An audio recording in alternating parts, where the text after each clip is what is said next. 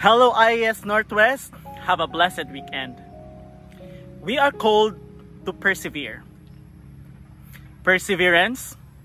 Wow. It seems so simple to say, isn't it? We always hear this word from our parents, teachers, well-known people of the world, but applying this in our lives, especially in Christian life, it takes so much things to handle.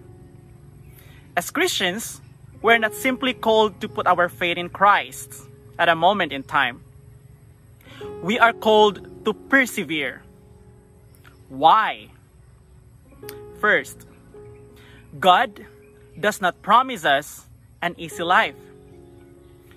Perseverance is important, first of all, because God does not promise us an easy life. Some people or your fellow Christians or some preachers may have promised you an easy life if you came to Christ, but God never promised that. Have you ever heard someone say something like, "Just come to Christ and put your faith in Him and all your problems will be over"? We really shouldn't say things like that because they're not true. I certainly believe our lives will be better if we come to Christ, but that does not mean our life will be easy. In fact, in some ways, it could be even harder. Why is it that God doesn't promise us an easy life? First, we live in a fallen world. Paul talks about this in Romans 8:18-21. If you have the Bible with you, let's use our Bible now. And can you read with me? Where Paul, in this book of Romans, where he says, "I consider that our present sufferings are not worth comparing with the glory that will be revealed in us. The creation waits in eager expectation for the sons of God to be revealed. For the creation was subjected to frustration, not by its own choice, but by the will of the one who subjected it, in hope that the creation itself will be liberated from its bondage to decay and brought into the glorious freedom of the children of God." Paul describes this world as our present sufferings, not worth comparing, subjected to frustration, and bondage to decay. God created the world good, but we no longer live in paradise. We live in a fallen world where sin has affected our relationship with God, our relationships with each other, and our relationship to the created order. The entire creation was subjected to frustration because of sin and waits for the day when God will restore creation and make all things right. But in the meantime, this is where we live. God doesn't promise us an easy life because He knows we live in a fallen world. Sin hurts. Sin kills. Sin destroys. And we live in a world that is filled with sin. Second, we should expect trials. Another reason God doesn't promise us an easy life is because He knows that as Christians, we should expect trials. Jesus said, "In this world you will have trouble, but take heart. I have overcome the world." That is in John 16:33. Jesus knew that for the Christian, the world spells trouble. The world stands opposed to God and Christ. And so the world stands opposed to those who would follow Christ. When we stand up for Christ and our faith, we will face opposition. Not only from other people, but from the spiritual realm as well. The Bible says that we are involved in a great spiritual battle. And everyone who takes a stand for Christ basically paints a big target on themselves for spiritual warfare. As Christians, we should expect trials.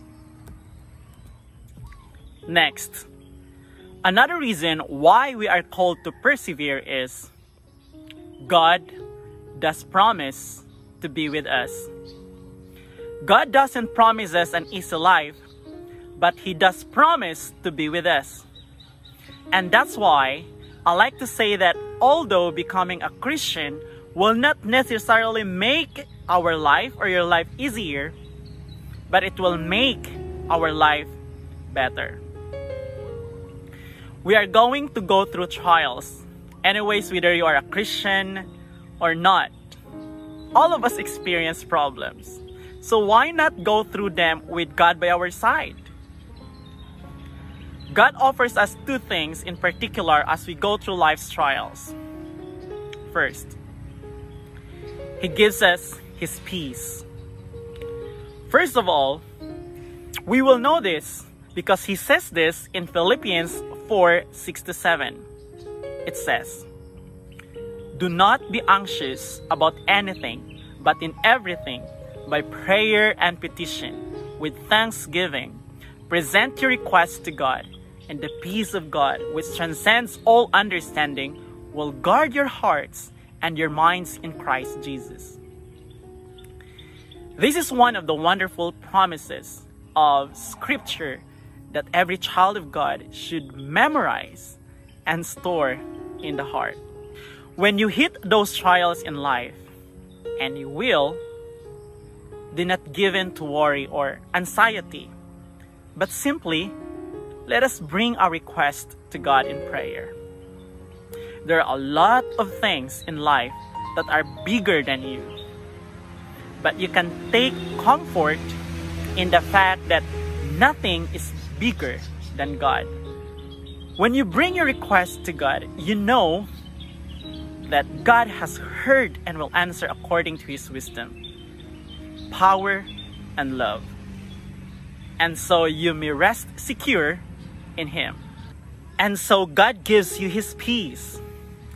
It is a peace unlike anything this world has to offer. It is peace unlike anything that this world has ever experienced. Jesus Christ is the Prince of Peace, and His peace passes all understanding and will guard your heart and my heart and your mind and my mind in Him. Second, He gives us His presence. Not only does God give us His peace, but He also gives us His presence. Jesus said in Matthew 28:20, "Surely I am with you always, to the very end of the age." When you are going through the white hot trials of life, you can take comfort. We can take comfort in the fact that God has promised never to leave our side, never to leave us, never to forsake us. You may not be able to see Him visibly with our physical eyes, but He is there, as sure as His word. All of us know this song like Footprints in the Sand, right? You probably read also this poem, Footprints. Before, where the person looked back on his life and saw two sets of footprints in the sand and asked the Lord about it. And the Lord said that the second set was the Lord walking with him throughout life. And then the person noticed something strange. He noticed that whenever he had met a particularly difficult trial in life, there was only one set of footprints. And so he asked, "Lord, why was there only one set of footprints during the hard times? Why did you leave me then?" And the Lord answered, "I never left you. The one set of footprints you see are mine, for it was then that I carried you." It's a very wonderful poem. That it was in the moments of our hard times, it was then that God carried us. So God does not promise us an easy life, but He does promise to be with you, to be with me, to be with us, and to help us and to carry us through hard times. And knowing that should help us to persevere when life gets tough. Another reason why we are called to persevere is God promises great benefits to those who persevere. One benefit is perseverance develops character. James 1 says this, "Consider it pure joy, my brothers, whenever you face trials of many kinds, because you know that the testing of your faith develops perseverance." Perseverance must finish its work so that you may be mature and complete, not lacking anything. We don't rejoice in trials for the sake of the trials themselves. Rather, as Christians, we may rejoice in the trials we face because of the results they produce in us. The testing of our faith develops perseverance, and perseverance develops character. Some of the most solid, mature Christians that maybe we met in life are those who have gone through extreme trials and have persevered. Right? We can hear a lot of testimony in our church too, how they persevere. You don't develop character in a vacuum. You develop character in the trials of life as you persevere and become mature. Another benefit is he who perseveres to the end will be saved. Another benefit of perseverance is God's promise that he who perseveres to the end will be saved.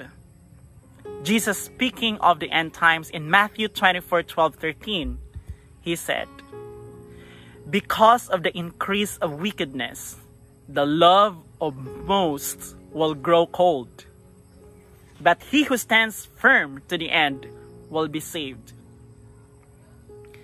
God promises that when you stand firm and persevere in your faith, even under the worst conditions imaginable, you will be saved. We will be saved. We will be delivered from the fiery trial.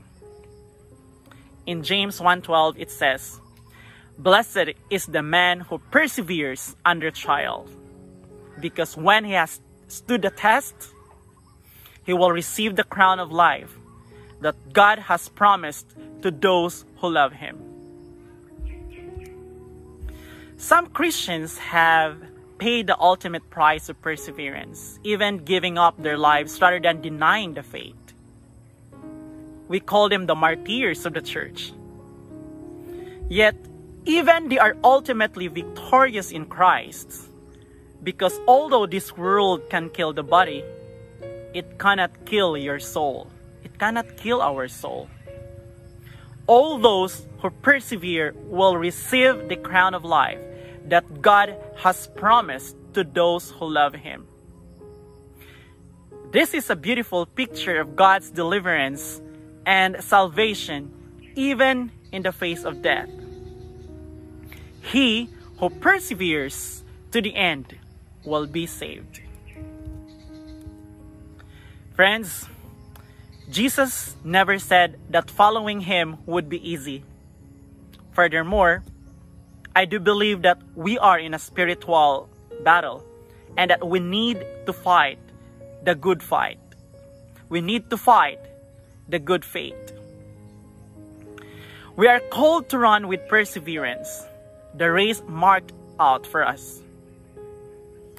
So whatever lies ahead, press on and keep going. Now, how we can help ourselves to persevere in our faith? Bear with me. 1, let us draw near to God. When going through trials, we can often feel no one understands us, that nobody has experienced what we are going through. However, the truth is all of the heroes of the faith in the Bible went through storms, faced great difficulties, and shared the same emotions. Do we really share the same emotions that we feel today? How do you feel in this time of pandemic? What other feelings that bombarded you during this time of pandemic? Job faced incredible testing. Joseph faced severe trials. The disciples of Jesus were persecuted for their faith in Him. Yet, it was their closeness to God that kept them going. Draw near to God. Let us draw near to God, and He will draw near to us. He will draw near to you. Second, hold unswervingly to the hope we profess. The reason we are encouraged to soak ourselves in Scripture is so that we can recite them when the lies of the enemy come our way and the storms of life feel overwhelming. Let us keep a firm grip on the promises that keep us going. So let me share you some of the following verses. Great scriptures. And let us try to memorize this. Declare this within this week or every day of our lives. We can write this in a post note and put in our fridge, or finding ways to learn them so that when we feel weak, when you feel weak, distant, or where there is no way forward, we will be reminded that God is greater than our situations and is faithful through it all. In 1 Corinthians 15:57 it says, "But thanks be to God, He gives us the victory through our Lord Jesus Christ." In Deuteronomy 31:6 it says, "The Lord your God goes with you. He will never leave you nor forsake you." In Isaiah 41:10 it says, "Do not fear, for I am with you. Do not be dismayed, for I am your God. I will strengthen you and help you."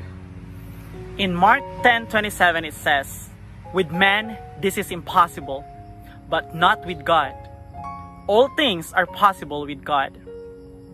Now the third reason how we can help ourselves to persevere with our faith is consider how we may spur one another on towards love and good deeds. If we are to press on, then we need people that will inspire us to be more like Jesus. We need people that will propel and motivate us to persevere. Sometimes, giving up seems like the easiest option. But when we have others around us who are spurring us on towards love and good deeds, it makes a big difference. As we recognize the need in our own lives, the scripture teaches for us to consider how we may spur one another on, which clearly means it is a corporate responsibility for Christians. If you're available at any time at 5 a.m. and 7 p.m., let us gather together and join with our Zoom fellowships, and we can pray one another. We can say all our requests, and our friends can pray for us. Fourth, let us encourage one another. Oh, friends, this is the easiest to say, right? Encourage one another, but we do not always do. We often have great thoughts of other people and what they do, but rarely do we vocalize our appreciation of others. A word of encouragement can be the difference between someone giving up and persevering. As we create a culture of building others up through encouragement, we will begin to see greater unity and strength within the church, which will further enable us to not simply survive and sustain, but rather to thrive and to live life to the full as Jesus promised. Us Northwest, as Christians, we are called to persevere. We are in this for the long haul. That doesn't mean you are going to be perfect. Trust me, you will stumble. I'm going to stumble too and fall along the way. We all do. It does mean that when we fall down, we will get back up again and keep going. When we commit to Christ, it is a lifetime commitment, regardless of whatever trials or persecution we may face along the way. As a Christian, we are called to set our face towards the goal and never look back. Let us pray. We thank you for this moment, Lord, that we reflect about perseverance. Yes, we are called to persevere. Living a Christian life has a lot of challenge. It's hard for us. But with you in our sides, we can be at peace in the midst of storm that we are experiencing. Help us to put our full trust in you, to persevere amidst trials. We thank you, Lord, for giving your Son, Jesus Christ, to be with us. We thank you for the Holy Spirit. We thank you for the comfort, Lord, that you provide for all of us. As we go our journey this week, help us to persevere, to share our faith to others, to encourage one another, and to motivate one another. We ask for forgiveness for all those things that we have done against your will, as you also forgive those people who offended us. We thank you for all the things that you have provided in our lives. We surrender all our plans, our dreams, and goals into your hands. In Jesus' name we pray. Amen and amen. See you again next weekend for our service. God bless.